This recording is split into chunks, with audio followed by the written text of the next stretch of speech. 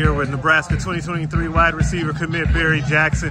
Barry, big game tonight, man. How do you think the team performed? I mean, we're not perfect, but we did good. We had to handle our business because last year we lost to them. So we had to come in here, be focused, and do what we got to do to take out with the win. Okay, now you had 3 touchdowns on the night.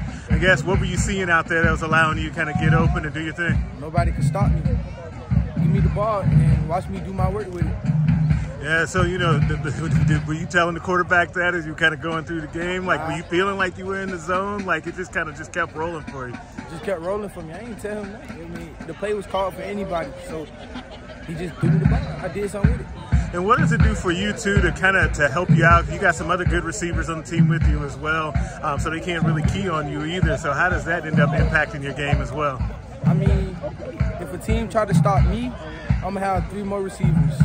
So they can't. It's a 4 for 4, so you can't stop it. That's very close. He always give out.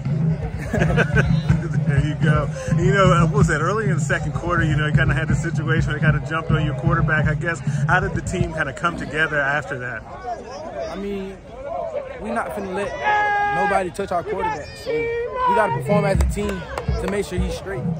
Gotcha. You know, go to your recruiting and your commitment to Nebraska. I guess, you know, Coach Mickey Joseph, Sean Beckton were down here yesterday. I guess, what does it mean to you for them to come down here and continue to show that kind of love to you? They really want me up there, and I can't wait to be up there.